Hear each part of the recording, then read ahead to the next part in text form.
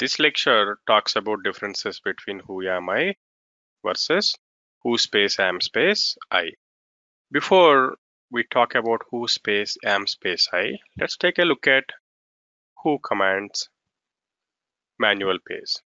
Who says who is logged on? We have already learned that in my previous lecture. Who takes options, file, argument 1 space argument 2. If I scroll it down, if argument 1 and argument 2 are given, minus m is presumed. Common values we give for arg1 and arg2 are am, I or mom likes. If I scroll it up and see what is -m, only hostname and user associated with stdin are printed.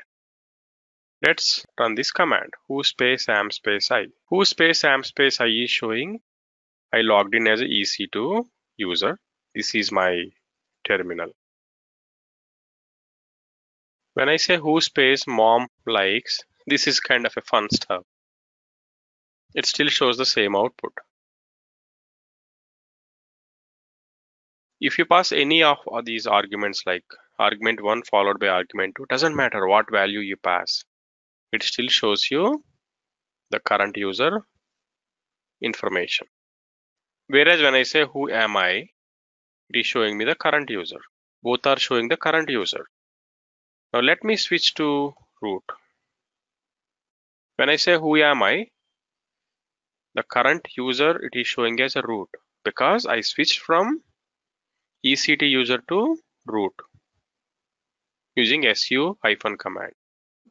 If I run this who space am space I, it won't show root. It shows still the original user who opened this session.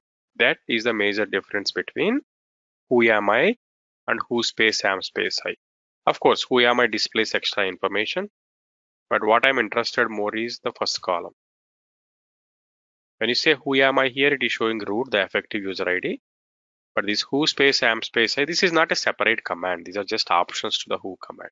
Who space am space I displays still the original user ID.